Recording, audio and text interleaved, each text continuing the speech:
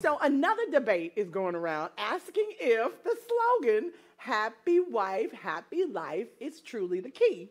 All right. So are you for or against this concept, Jerez? Happy wife, happy life. Oh, Lord. Happy wife, happy life. Honestly, I feel like I can't answer that. Why not? Because you don't have a wife? No. But you have friends with wives. I do.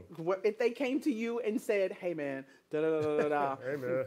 are you going to tell them, hey, happy wife, happy life? I think it's natural for any other dude, to Okay. tell you, happy wife, happy life, brother. You know what I'm saying? Like, you got it. You're going to have to work that one out through, Yes. with her. But personally, I haven't dated since, Lord have mercy. You know what? This is deep. Jarez just told us before we started the show, he hasn't dated since That's high HIPAA. school. Don't tell his business now. That's HIPAA. No, this ain't no HIPAA. This is national TV. Comcast Xfinity. Come on, baby. Why in the world have you not dated since high school? Oh, God. She makes me be vulnerable. Yeah.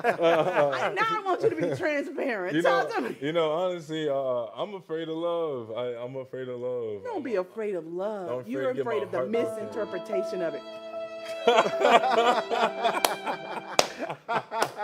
We're going to play the little violin for you, I'm Jarez. afraid to get my heart broken. I am. It's true. So you're afraid of love because you're afraid of getting your heart broken. I am. I got my heart broken in high school. And you ain't tried? It may sound immature or, childish, like you still, haven't gotten, no. I gave my heart. And it's just, no, I need time. I need time to heal. Jarez, it's been 6 years. How much more time do you need? I'm emotional, man. I need to take time. But also, I've distracted myself with just living life and figuring out, like, put my head down and working and everything like that. But there's eras and phases where I'll jump back out there, and then it was, I'm coming back in. That's scary. That's scary. It's scary. It's frightening. It's scary out there. Yeah, it is. It's frightening. But you know what? Who God has for you, Hey. that's for that person is for you. Amen. And you can't run and you can't hide. Ooh. Somebody told me that you, as soon as love pops up and you think it's for you, you run away.